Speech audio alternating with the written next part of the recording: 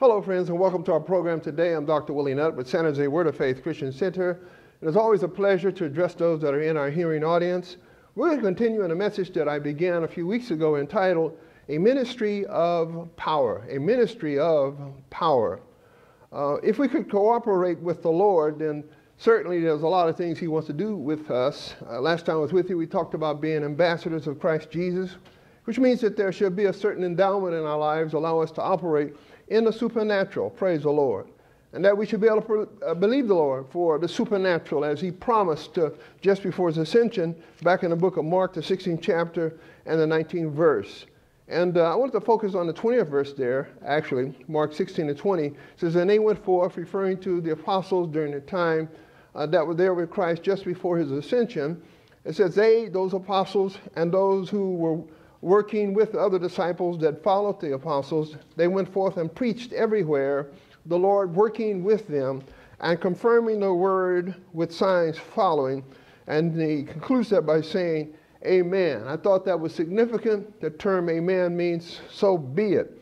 And so that interjection makes it clear that it is God's will for us to go forth and do mighty signs and the mighty wonders as His representatives here in the earth realm.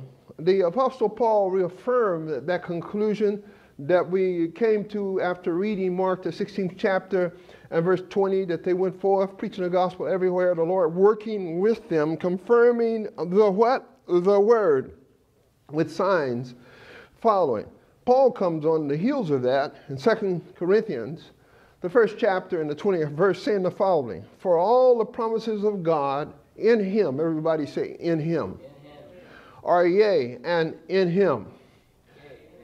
Amen. Unto the glory of God by us. The word in the phrase in Him is significant, although some Bible translators substitute the word through Him, saying it is implied. And if you look at the biblical concordance, that is one of the implications of the word in. However, this diminishes the meaning embodied in the phrase in Him, because the preposition in is from the Greek word in, spelled en, denoting fixed in position, in place, time, or in state. Y'all get that? The word in means, again, to be fixed in position, in place, in time, and in state. Therefore, the phrase in Him refers to all the promises being fixed, praise the Lord. You see that? In and positioned in the Lord. So where are the promises? Where do they reside? In where? In Him. So the problem with using the word through is that does not give you the understanding that we're talking about the fact that the place where the promises of God are resident are inside of Him. It is true that they flow through Him, but the point is that where the blessings reside, where the promises reside, are in Christ Jesus. Amen. So praise the Lord. So in order to access them, we must be fixed in, positioned in, and living in the Lord, where His promises are. Praise the Lord. It is interesting that the majority of the mainstream Bible translators agree to the previous definition that I gave you about the word in when it is contained in the following scripture, yet they differ in the above scripture that I read that was found in the book of 2 Corinthians, the first chapter, the 20th verse. Let me read it again. So here, in the King James Version, it says, for all the promises of God in Him are yes. In Him are amen, unto the glory of God by us. So the latter part of that verse says that when we receive the promises of God in our lives, that what that does is brings glory to the Father by us. Notice that the promises are in Christ, but by us, there's a manifestation of those promises in the earth realm where they become real, visible manifestations of the faithfulness of God to we who would dare take His word and use them. So that word in that was translated through by many translators in that verse that I just read, 2 Corinthians 1 and 20, for all the promises of God in through Him is what they say are yes, and through Him are amen, unto the glory of God by us. And I challenge that. They should stick with the original translation, which is in the context of being fixed, because we're looking at where do they reside. That through does not give you that picture of where the promises actually reside. And I make this statement because in Romans 8:1, again, it says, there is therefore now no condemnation to them which are what? In Christ Jesus, who walk not after the flesh, but after the Spirit. The word in that is used in this particular phrase, in Christ Jesus, in Romans 8:1, is the same Greek word that we talked about in 2 Corinthians 1:20. The promises of God in him are yes, in him are amen. Everybody still with me here? So in Romans 8:1, again, there's therefore now no condemnation to them that are in Christ, who walk not after the flesh, but after the Spirit. Notice here, the focus is on the fact that where do we reside as believers? We're supposed to reside in Christ. We're not talking about through Christ, we're in Christ, right? Mm-hmm. And so in this particular verse, everybody pretty much agrees in terms of the translations you look at, that it should indeed be in and not the word through, although it's exactly the same Greek word that was used in 2 Corinthians 1:20. There is therefore now no condemnation to them which are through Christ Jesus. Doesn't make any kind of sense, does it? You see that? Does that make sense to you? No. We're not talking about through Christ. We're talking about the fact that we need to be in Christ. And we do a lot of things through Christ, but the place where we are positionally supposed to be is in Christ. Most mainstream translations use the word in rather than the word through in Romans 8:1 because the word through does not portray the proper meaning. You see that? Which is focused on we who call ourselves believers being where? In Christ. And so many people want to play games with, are you in Christ? Are you living in him? Is your residency in Christ or is it somewhere else?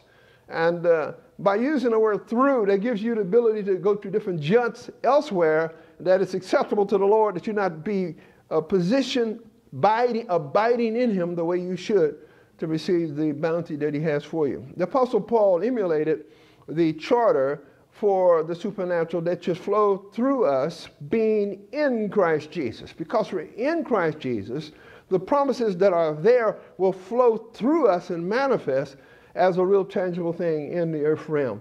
This is what the scripture says here. 1 Corinthians 2, verses 4-5, the Apostle Paul giving us instruction on his position on where the promises are and the kinds of things that we're supposed to do as believers in respect to the supernatural. So he says this in 1 Corinthians, the 2nd chapter, verses 4-5. And my speech and my preaching was not with enticing words of man's wisdom, but in demonstration of the Spirit and of what? Power. So he said a number of things here in this particular verse. He said that he wasn't focused on using enticing words, although he was well-educated, a very eloquent man, the Apostle Paul. But he said that his focus is on the demonstration of the Spirit, the Holy Spirit. Some may call him the Holy Ghost, and of power. Look at the 5th verse. 1 Corinthians 2:5.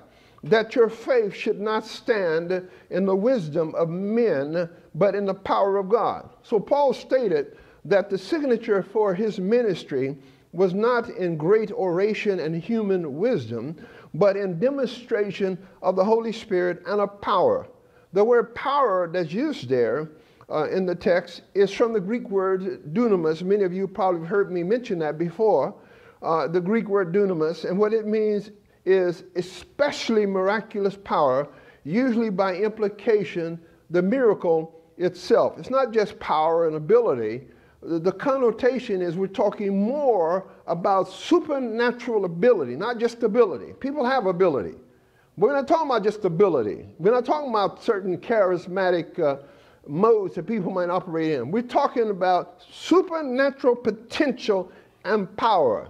Not potential and power acquired by your own actions, such as going to school, a theological seminary, and learning everything there is to know about the Greek and the Hebrew, and all the historical references that tie into within the canon of Scripture. That's great and that's noteworthy. We're not talking about something you acquire externally from the Lord. We're talking about something that comes as an importation of the Holy Spirit in your life. Is that clear?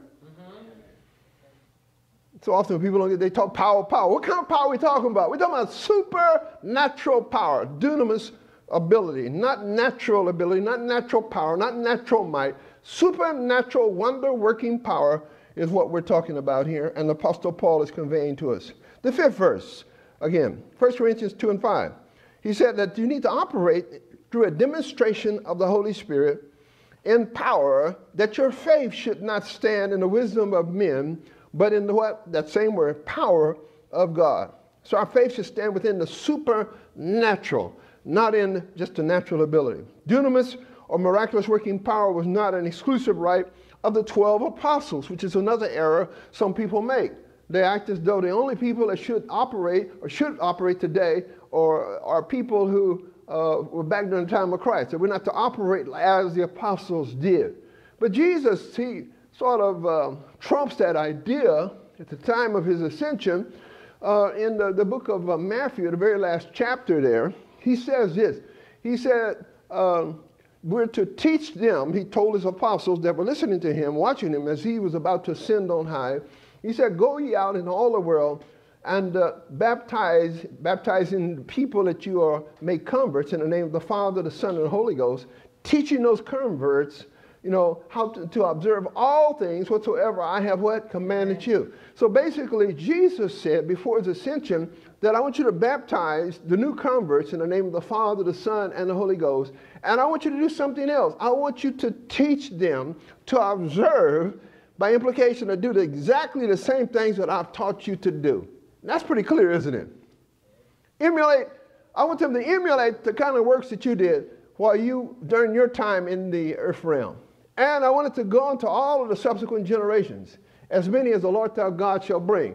Praise the Lord. Peter comes on the heels of that and talks about that the Spirit of God, the Holy Spirit anointing, is for your children and your children's children, as many as the Lord thy God shall bring. So it's not just something that was available for those believers in the early church, but Peter also made it clear that, I think it's Peter 2, second chapter, verse 28 and verses 29.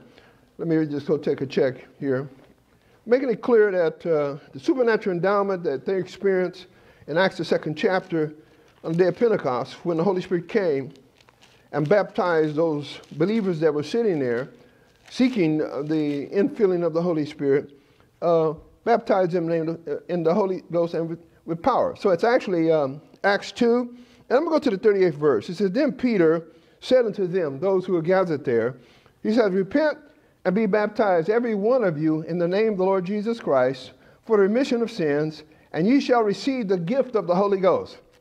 For the promise, he's referring to the Holy Spirit or the Holy Ghost, is unto you and to your children and to all that are far off, even as many as the Lord thy God shall call.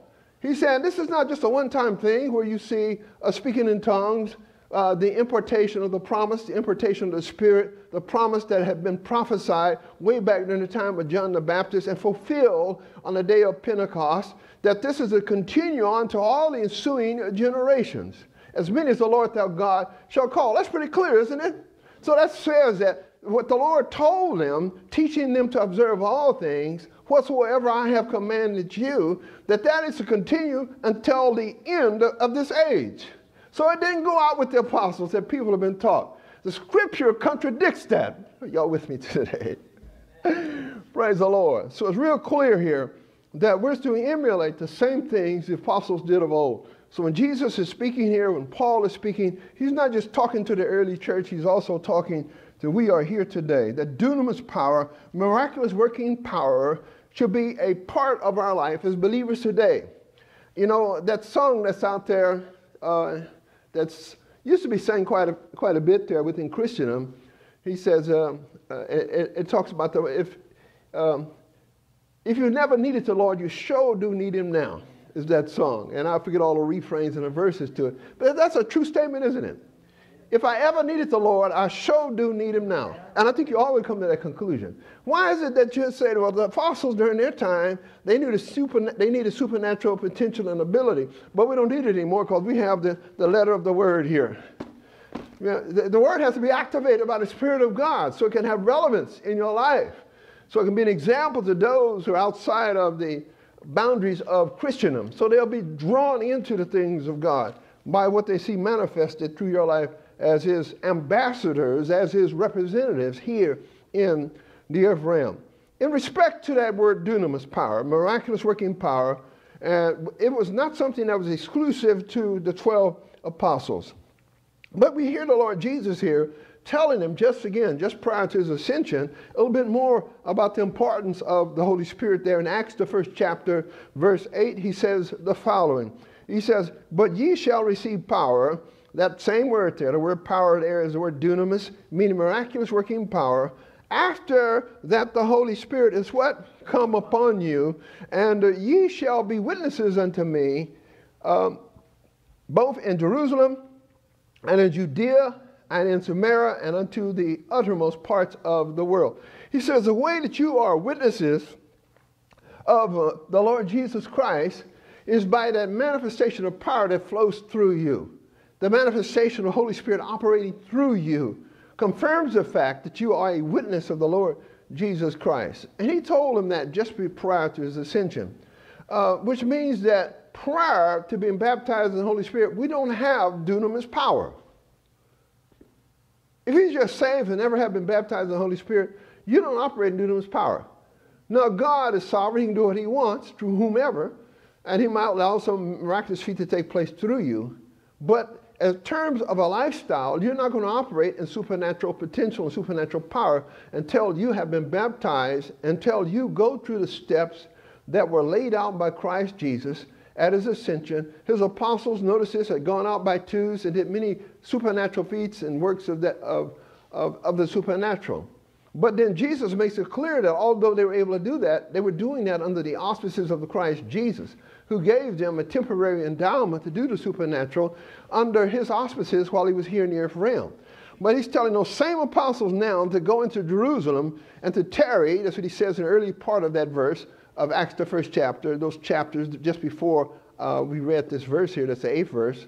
He says that to tarry until you receive power from on high. So that meant that the power they operated in, the dunamis power they operating in, was not power. That's something that would be resident in them to be invoked whenever they needed there to be a manifestation. But it was controlled by Jesus, who imparted that to them in twos and whatever other group of people went along with him as he went from house to house declaring the things of God during the sojourn of Christ. Those supernatural manifestations was done by an endowment of Christ by virtue of the fact that he was here.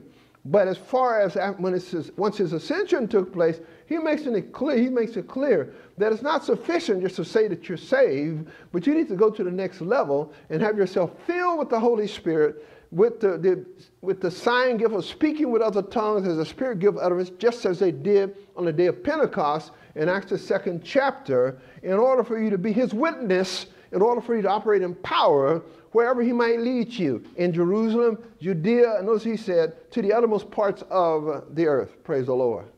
Is that clear? Amen.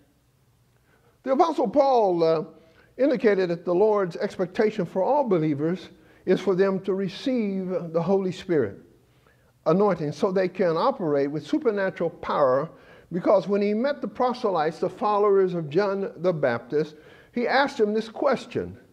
So this is a few years after John had expired, but he had made an indelible impression on these individuals.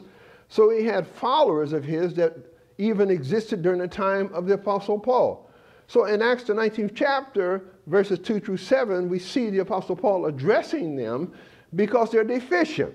They have not been baptized in the Holy Spirit, although they were already saved.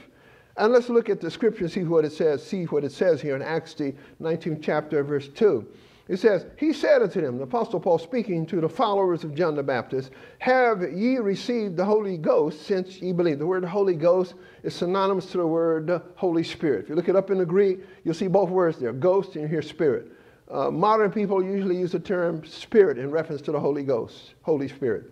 And then the Holy Ghost is a term that's been around for years, but we're talking about the one and the same being, the third person of the Godhead, the Almighty Holy Spirit, is also addressed as the Holy Ghost. They felt that that is not sophisticated enough, so they moved over to Holy Spirit. And both of those renderings are accurate if you look at the Greek. You with me here? So if I say a Holy Ghost, who am I talking about? The Holy Spirit. He's not an it. He is a personality in the Godhead. There are three that bear witness in heaven. In 1 John 5 and 8, the Father, the Word, and the Holy Spirit. And these three are what? One. So the Holy Spirit is not a it. He is deity, just as much deity as the Son, whom we call the Word in his deified form, and the Father himself. That's clear. Y'all have that? Amen. Do you have it? Yeah, praise God. Acts 19 and 2 again. Apostle Paul speaking to the followers of John the Baptist. He said unto them, have you received the Holy Ghost or the Holy Spirit since you believe? Since you believe. Since you believed in the teachings of the apostle of John the Baptist. Watch this.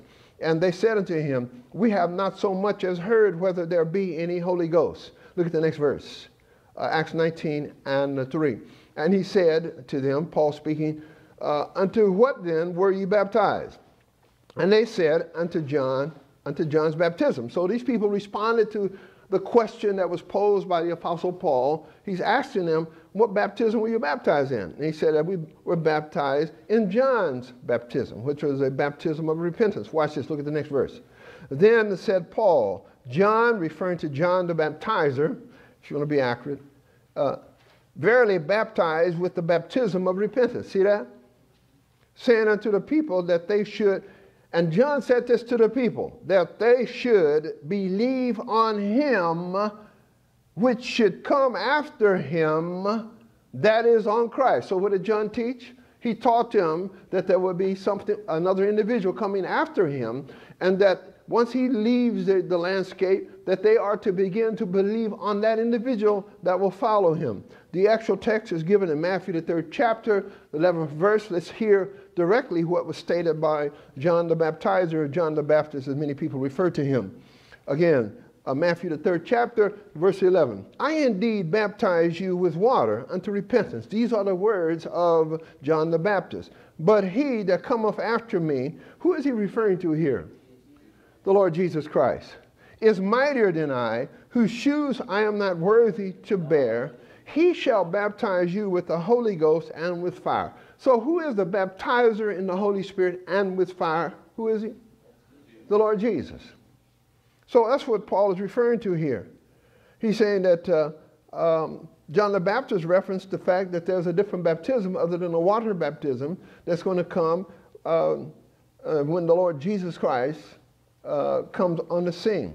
He said, behold, the Lamb of God who taketh away the sins of the world, in the book of John. So he acknowledges the fact that Jesus Christ is the Lamb, and he is the one that he had been the forerunner to make his way straight, to pave the path for the Messiah, the Lord Jesus, who would come into the earth realm. So here we see him looking at the Lord in person, and I didn't continue in the script that's found in Matthew, the 3rd chapter, but if you continue, you'll find that not only did he acknowledge the fact that Jesus was baptized in the Holy Ghost and with fire, but he also baptized him in water. Watch this. And after he baptized the Lord Jesus in water, he said the Spirit of God descended upon him like a dove, praise the Lord, signifying the fact that he had been baptized by the Spirit of God at that particular moment. From that day forward, praise God, he operated in supernatural power, praise the Lord, without boundaries. Is that clear? Y'all have it? Amen. I know that's a lot, but I need to compress it so you can get it. Acts the 19th chapter, let's go to the 4th verse here. Continue with the discussion here. Then said Paul, John, referring again to John the Baptist, or the baptizer, he verily baptized with the baptism of repentance, saying unto the people that they should believe on him who should come after him, that is on Christ. So the proselytes of John, unlike many today, they were obedient. Here Paul tells him, look, John told you that you need to go beyond what you've done. Salvation is great, but you need to go to the next level. And we have those that fight every way they can to say, I don't need to do this. But watch this. So the proselytes of John were not resistant to the word, for the following scripture says in Acts the 19th chapter, verse 5, the Apostle Paul still speaking here in reference to this, when they heard this, the fact that they needed to have an additional baptism besides water baptism. Let me stop here. Water baptism does not baptize you in the Holy Ghost as is taught by some denomination. There's not one scripture, not even any implication that says that. Being immersed in water is being immersed in water. And if you just look at it from an analytical position, the element into which you're being immersed or submerged is water. Okay, the agent that's performing that is the minister of the gospel. John is not talking about that. John was a minister of the gospel.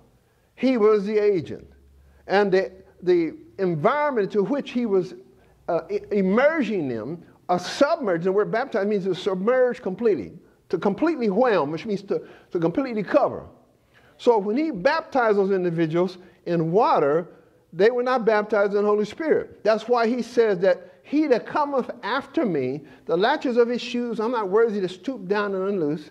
He, the agent, the Lord Jesus, shall baptize you into what element? Into the element of the third person of Godhead. You shall be immersed into the Holy Spirit. So again, the element to which we are immersed, baptized into, whelmed, praise God, submerged into, praise the Lord, y'all stay with me here, is the Holy Spirit himself.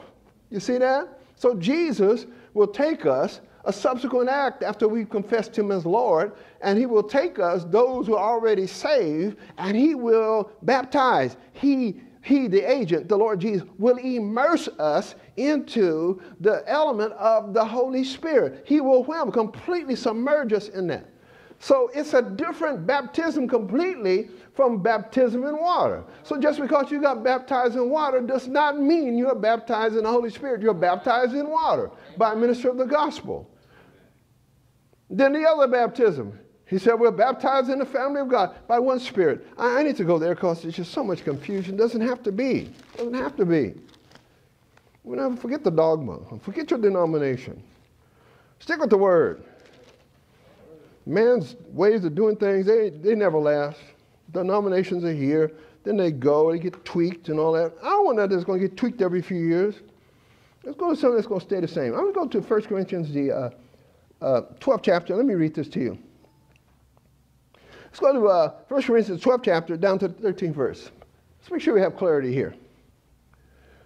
The Apostle Paul is speaking. For by one Spirit, that's the Holy Spirit, are we baptized into one body, whether we be Jews, Gentiles, whether we be bond, or whether we be free, and have been all made to drink unto one Spirit. For the body is not one member, but many. Now watch this. People get so confused on this.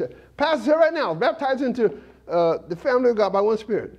But let's look at it. So, for by one Spirit are you all baptized. So who is the agent here that puts us into the body of Christ?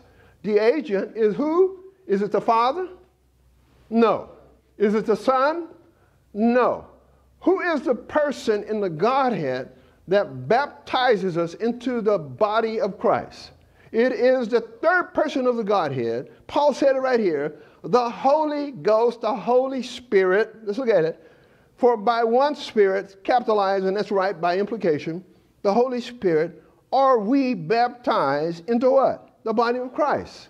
So what element are we baptized into? What element are we immersed into? What element are we whelmed into? What element are we submerged into?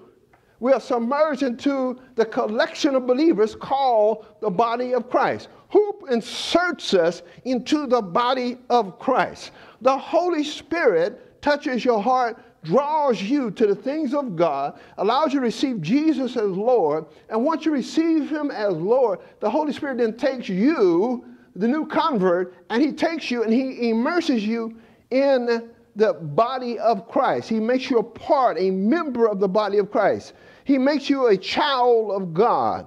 Praise the Lord. You with me? It makes you the son of God in the sense in which you received him as your Lord. Again, who's the agent that's performing this? It is the Holy Spirit. What is the element into which he puts you, once you confess Jesus as Lord, into the body, the collection of believers? And then once he does that, he says, so I can identify you as belonging to me, I'm going to give you a drink of my Spirit. So the Holy Spirit said, open your mouth, your spiritual mouth, open it up. Then he takes a part of himself and he pours it and you drink it and you swallow it. So he says, now that will identify you as belonging to the Lord, because you do have the Spirit of God in you. But you do not have the Spirit of God in you in full power. Full power comes when the Lord Jesus takes you and then immerses you, not giving you a drink, but puts you down and submerges you in the Spirit of God. That's why I said he's filled with the Spirit.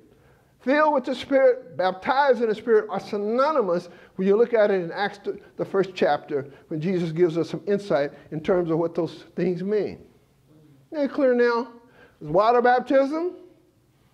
The agent is a minister of the gospel. The element to which you've been immersed, completely overwhelmed, not sprinkled, but immersed, is the water. That's water baptism. Baptism in the family of Christ, Holy Spirit is the agent. He takes you, he puts you, inserts you in the body of Christ, a collection of believers. He pushes your head down inside. Let me give you an illustration. All of them just push you down. Okay, now you're part of that collection that we call the body of Christ. The agent, Holy Spirit. Where did he put you? In the body of Christ. What did he give you to identify you as a child of God? He gave you a drink of himself. He didn't fill you, he gave you a drink. There's a vast difference between drink and then being completely immersed, you with me, in that element. You were not immersed in the Holy Spirit then. You were given a drink of his Spirit that identifies you as a child of God. So you're limited in what you can do. Then John, the baptizer, said back again in review in the book of Matthew, that he that comes after him, the Lord Jesus, will take you, the agent is Jesus, and he immerses you in the Holy Spirit. He will baptize you in the Holy Spirit and with fire. So it's two things the Lord Jesus does. He puts you in the Holy Spirit, and that fire, the connotation of that is the purifying fire that is in the presence of the Lord. The agency that brings conviction, the agency that keeps us clean. That's a part of the nature of the Holy Spirit. But also the empowerment comes from the Holy Spirit. You shall receive power after that the Holy Spirit has come upon you. So there's power, and then there's a purifying fire that attends you once you've done everything you're supposed to do as a child of God. That's why you won't be doing things you're not supposed to. You won't be cussing nobody out. You won't be sleeping with a spouse that's not your own. You'll follow the laws of the land to the best of your ability unless they contradict the things of God. You with me? You live by what the Bible says and not by what you say. You won't conjure up things the Scripture does not support. You with me here? So you will be truly a Christian. That's enough on that. Amen, amen. I don't know how else to go beyond that. That's pretty clear, I thought. Y'all thought that was pretty clear? Yes. I don't know how you miss it unless you just want to. A lot of people want to. Look at the next verse here, and then we'll move on. Acts, the 19th chapter.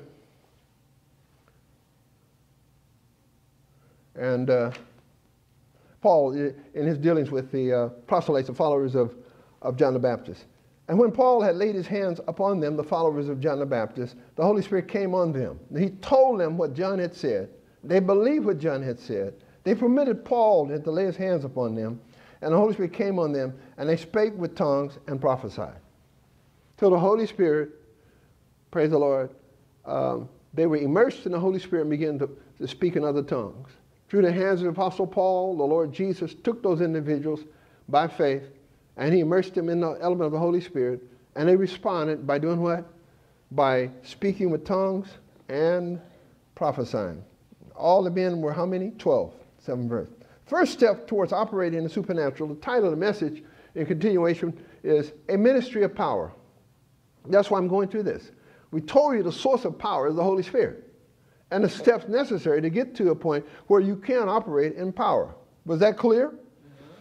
The first step towards operating in the supernatural is receiving the baptism in the Holy Ghost, or in the modern vernacular, receiving the Holy Spirit in power. This is the component that's missing in a lot of the so-called Christian churches. They don't teach their people, you need to go beyond just confessing Jesus as Lord and going through water baptism. You need Holy Spirit baptism to operate in supernatural power. And I'll say more about that momentarily. I will just interject it now. Once you've been baptized in the Holy Spirit, you have the responsibility to build yourself up on your most holy faith, praying in the Holy Ghost. You need to continually pray in the Spirit, pray in tongues, speak in tongues to keep your inward man built up. Are you hearing me here? Because you're in a world, virtue, power is released. Sometimes even sucked out of you with the challenges you encounter. It needs to be replenished. The way we replenish is by praying in tongues, praying in the Holy Ghost. Amen. The book of Jude builds you back up to where you're supposed to be. Let me just go there quickly. Somebody's listening to me today who's confused. You don't need to be confused. Just listen to Dr. Nutt. We'll dispel the confusion. No reason for us to go that way. Jude, let's go to the book of Jude. The book of Jude, go all the way down to the 20th verse. But ye, beloved, watch this. Jude, the half-brother of Jesus, one of his half-brothers. But ye, beloved, building up yourselves on your most holy faith. How? Praying in the Holy Ghost. You see that? Now, people say, well, I pray in the Holy Ghost. Well, I don't know any other way you can pray in the Holy Ghost other than praying in tongues. What about you? How would you know? I'm praying in the Holy Ghost. Well, are there times that you're not praying in the Holy Ghost? You got other times I'm not praying in the Holy Ghost, so I'm just praying in English. I'm praying with it out of my head. And I may start out the prayer that way. I think I got a problem because I just lost my job. So naturally, I'm going to pray that the Lord gives me a new job. That's what's in my mind. I need a new job because I need income. My house mortgage is due. My car payment is due. And he said, in all our ways acknowledge you and you'll direct our paths. I'm going to start off in the natural. And I'm going to pray in English. And because I'm baptized in the Holy Spirit, I know not how to, even though I think I know not how to pray as I ought, but the Holy Spirit's going to intercede. And he's going to speak in the language of God on my behalf. Are you with me here? So as I'm praying in English about what I think the problem is, the Holy Spirit comes and says, that's not the real problem. The real problem is this. God allowed you to lose your job because he wants to give you a better job. And so we need to reorient your thinking so that you begin to see things differently. We want you to come out of the laurels. Quit talking about that old 25 years you spent there. They ain't going to kick you to the curb in a year anyway. They're going to lay you off, they're going to lay the whole staff off, and they're going to leave you high and dry. They're not going to even give you a gold wash like they used to do. And they're going to do just like they did Dr. Nutt. When it's time for him to retire, fortunately he was able to retire on time. They didn't give him a gold wash, but they gave him a grandfather clock. But the grandfather clock they gave him, which he has in his house right now, he's had for about 20 years since he retired. That clock is about 1/4 the size of the clocks they gave up to the time that he retired. They're big, huge, it really was a grandfather clock for those who preceded me. That would go from almost the ceiling all the way down to the floor. That's what my predecessors received. But by the time it got to me, I had a miniature version. It sounds good, it looks good, but it's nothing like a big old huge grandfather clock, which all predecessors got. And then you know what? The group of people who dared to wait and didn't leave when that window was there, they got zero. They didn't get no watch. They didn't get no grandfather clock. They got a kick in the seat. They didn't even give any departure money at all. Just get out of here. So listen, the Lord let you get fired if you're a child of God so that he can redirect you. And so as you're praying in English, Lord, what am I going to do? You're praying all at once. You say, I need the Holy Ghost to help me start praying in tongues. And the perfect prayer is prayed on your behalf. And then God can do something supernatural by directing your thinking, have you call somebody, do something that will open up that window that you couldn't see in the natural, so you begin to see things supernaturally. So, oh, now I understand why he let me lose my job, because my friend knows somebody that's got a better job, and my skills are a perfect fit for that job. Thank you, Lord. Then you start praising God because he opened, because your head was in the sand. You're so used to working for those people for 35, 40 years, 20 years, that you never took time to look at the landscape to see if there's anything better. So he had to mess up, shake your apple cart so that you look differently, think differently, and give him an opportunity to bless you. And the Holy Spirit to pray through you the perfect prayer, to lead you and to guide you into all truth, whatsoever he's commanded you, and to show you things to come. We'll talk about that in more detail. Did you get that? So how do you pray in the Spirit if you've never been baptized in the Holy Ghost? I don't know. That's an impossibility. No one, I've asked this question for those who don't subscribe to speaking in other tongues. And I asked, okay, tell me how you speak. Tell me how you pray in the Spirit. How is that different than you praying in the flesh? How would you know? I know because I know all at once I speak with tongues as the Spirit gives me an utterance. There's a prompting in my spirit, and it's the Spirit speaking through me. He takes control of my tongue, begins to articulate things that I hadn't formulated, and formulate words that I don't even speak. That's how I know it's the Lord speaking through me and not me speaking myself. Amen. That's enough on that. Is that clarity? Somebody got to declare it. Y'all got it? So the first step in operating in supernatural, we want a ministry of power, we want a life of power, is receiving the baptism in the Holy Spirit. Or in modern vernacular, I said it, Holy Spirit or the Holy Ghost, whichever school you're from. Observe that Paul implied that the followers of John the Baptist were already saved because they believed John's teaching, saying they should believe on him, listen to this, which should come after him, that is on Christ, Acts 19 and 4b. So John taught them to believe on him that should come after them. So he said that's tantamount to being saved. He that believeth on the Lord Jesus Christ shall be what? Saved. Shall be saved. You see that? So John the Baptist told them the formula for being saved. They believed on the teachings that he gave them in reference to Jesus, the Messiah that would come after him. But they just hadn't been endowed with supernatural potential. They had not been baptized in the Holy Spirit. However, Paul indicated that there was a subsequent endowment they needed beyond salvation, and that was the receiving of the infilling or the baptism of the Holy Ghost. The word infilling and baptizing are synonymous. If you look at it in Acts, the 1st chapter, that is made very clear. I don't have time to get into it today, but in your leisure, just read it and you'll see what I mean. Praise the Lord. So if Paul indicated that the followers of John the Baptist who believed in the Lord Jesus, that they required the subsequent endowment, which was for them to be filled with the Holy Spirit. Being filled with the Holy Spirit is synonymous to being baptized in the Holy Spirit. We who are believers today also need the Holy Spirit in baptismal measure. Therefore, the text says in Acts 19 and 6 again, and when Paul had laid his hands on them, the Holy Spirit came on them, and they spake with tongues and prophesied. The Apostle Paul believed in the demonstration of the Spirit and of power, giving the following as the reason, saying in 1 Corinthians 2 and 5, that your faith should not stand in the wisdom of men, but in the power of God, in dunamis power, in supernatural power. So once the Lord has done a number of supernatural feats, then you begin to really believe.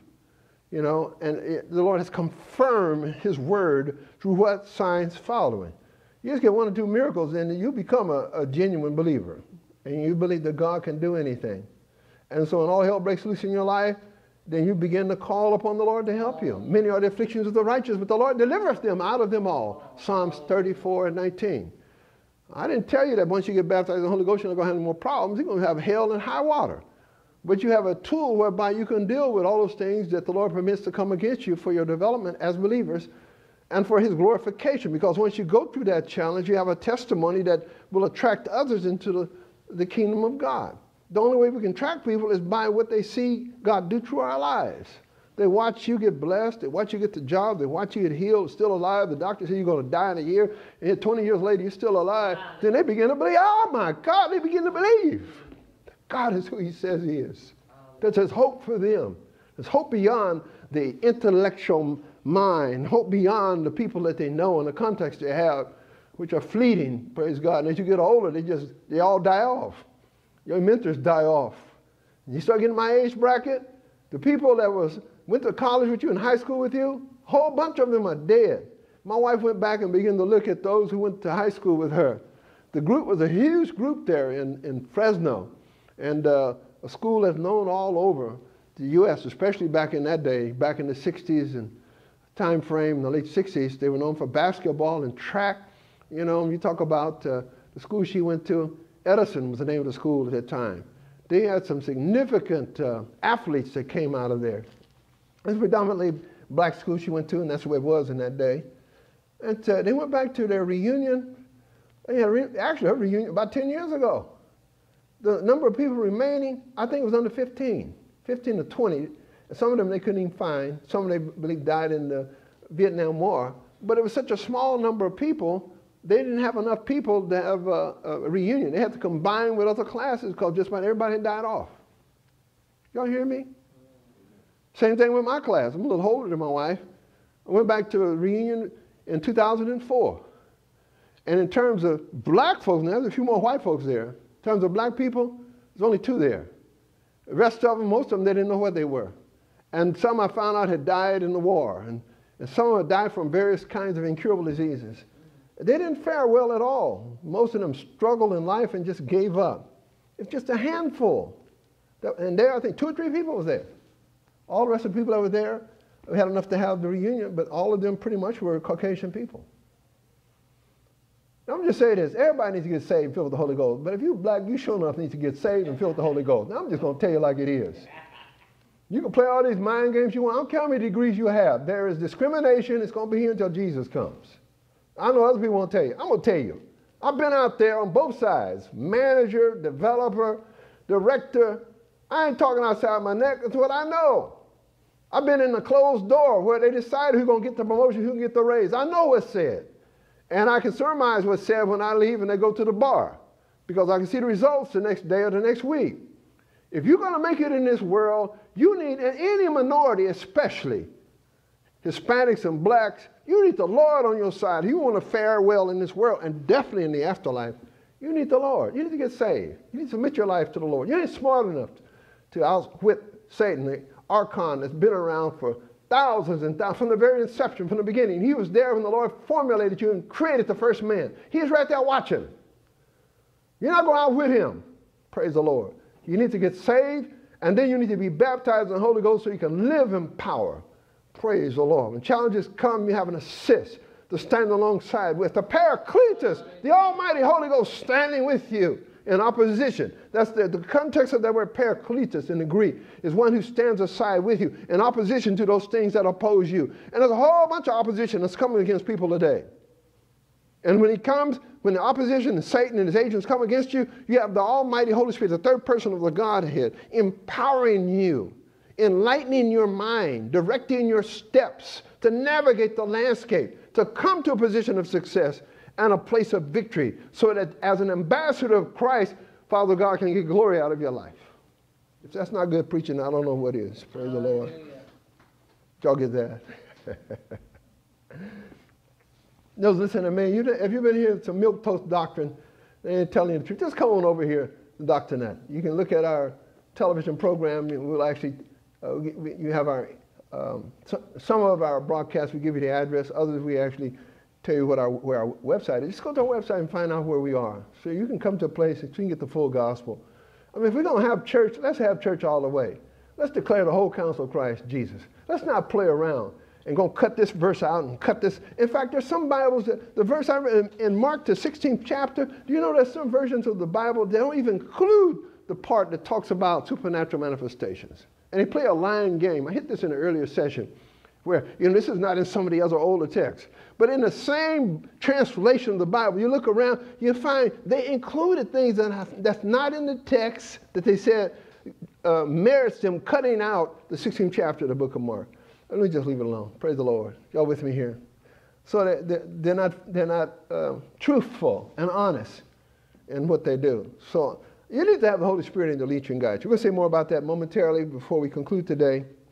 The question that comes to mind is, how did the early church govern themselves? We're going to talk about that just before we come to conclusion. One of the major problems in Christendom today, and many mainline denominations, is that much credence is given to human intellect and wisdom and philosophy. The Apostle Paul admonishes us, saying, our faith as believers should rest on the power of God. I thank God for the New Testament. How many of y'all do? Because during the early church, there was a number of years before the Gospels were written. A lot of people don't know this. And the letters of the Apostle Paul and others, which constitute the New Testament, didn't exist. According to New Unger's Bible Dictionary, the New Testament books in our present New Testament canon may be dated from the Council of Laodicea about AD 363, 363 years after Christ died. Does that give you a perspective? And Carthage, about 397 years after Christ died. It means all of the New Testament canon were not in place and accepted by those who were in the know and highly respected people until about 397 years after the death of Christ. A.T. Robertson, he comes in. He's a lecturer in theology at Trinity College, Cambridge, a well-respected scholar, believes that all the New Testament books, and actually what I saw there, the Gospels, not all of them, were written between AD 47 and 70. So the minimal amount of time, actually, if you continue, he thinks that the book of Mark may date as early as AD 45, and Luke within 10 to 15 years after that. Matthew, at least by AD 70. So Matthew, he didn't believe it probably existed by AD 70, 70 years after Christ had died, meaning that it wasn't available in a form that people could use and live by for 70 years after Christ died. And John, prior to the fall of Jerusalem, which occurred around 70 AD, during the siege and the occupation of the Roman general Titus. Y'all heard of him, right? The rise and fall of the Roman Empire. Actually, he was part of that contingent, but then they came into Jerusalem and they plowed it like plowing a field because the Jews kept acting a fool under the Roman subjugation. They wouldn't do what they're supposed to. So they sent Titus in there and he just totally destroyed the temple and everything else, 70 AD. So the point I'm making here is that St. John's book, was not available until about 70 AD. And the minimal amount of time was about 47 AD, so 45 AD, so they had nothing to read. So what did the disciples do for the first 45 years? Y'all with me? Is that a good question? So how did they know what to do? Okay, I'm going to jump to it right now. We come back and give you some more detail. But I want to leave this thought with you. The Lord Jesus answered that question. We're going to come back to some other things you need to know, but today, because of the time that remains, I want to at least leave this in your mind. In St. John 16:7, verses 7 through 15, we're going to read it. The Lord Jesus is telling us what they did in order to know how to be led in life's issues. Since they didn't have the Gospels were not there. Matthew, Mark, Luke, and John, they didn't exist. And then the book of Paul, they didn't, because Paul hadn't even gotten saved yet. So his books didn't exist either. Peter's books, all those books, they didn't exist. So the question is, how were they led? St. John 16:7, the Lord speaking. I am telling you nothing but the truth. I'm reading from the Amplified Version. When I say it is profitable, good, expedient, advantageous for you that I go away, because if I do not go away, the Comforter, who is the Counselor, Helper, Advocate, Intercessor, and Strengthener, standby, the third person of Godhead, will not come to you into close fellowship with you, Amplified Version. But if I go away, I will send him to you to be in close fellowship with you. And when he comes, he will convict and convince the world and bring demonstration to it about sin and about righteousness, uprightness of heart, and right standing with God. Some people don't want to talk about. And about judgment, about sin, because they do not believe in me, trust in, rely on, and adhere to me. That's what it means to believe. About righteousness, unrighteousness of heart, and right standing with God. Because I go to my Father, and you will see me no longer.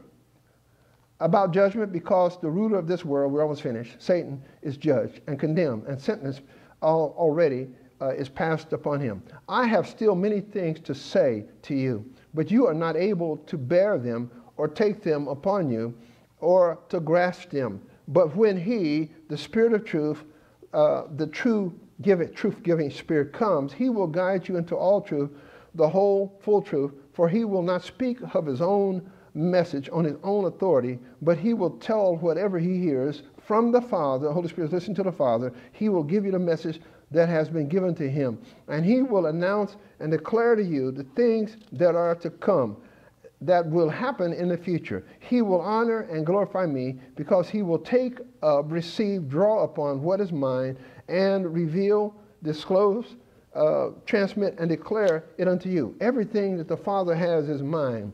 The word mine is from the Greek word emos, and what it means is of me. That is what I meant when I said that he, the Spirit, will take the things that are mine, of me, and will reveal, declare, disclose, and transmit it to you. Now, let me just say this. Again, I read all of this. The essence of this is that the Lord Jesus is telling us how the early church survived. He said the Holy Spirit will lead you and guide you into all truth, and will bring all things to your remembrance, whatsoever I have told you, and will show you things to come. That's how they lived. They prayed in tongues. They listened to what the Spirit of God said. the Lord gave them revelatory information through prophetic words, through interpretation of tongues, and they did it right. They had other people there with them to make sure it was interpreted properly. Let everything be done decently and in order. When the prophets speak, let them speak by 2 or 3, and that by course, the one to hear and the other to judge. Similarly, speaking in tongues. Somebody speaks in tongues, there should be someone, especially in the church, there should be someone there to interpret what they say and to judge to see if that word is correctly. Are you with me here? So that's how they live. Praying in the Holy Ghost, praise the Lord, allowing the Holy Ghost to prompt them and direct them in the steps they should take. They also have the Old Testament verses. The Bible says which was God breathed. So they have the Old Testament and they have the Holy Spirit. That's how they govern their lives. God bless you, my friend. Until next time, we'll probe that to greater depth. I want to leave that in your minds. Go with God. This is Dr. Willie Nutt. Until then. Hello. Thank you for listening to this resource.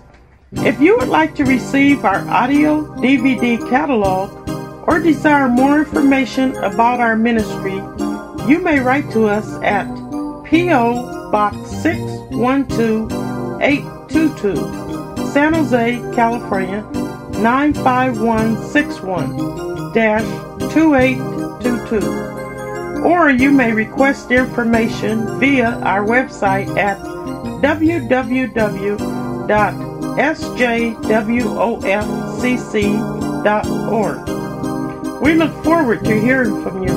God bless you.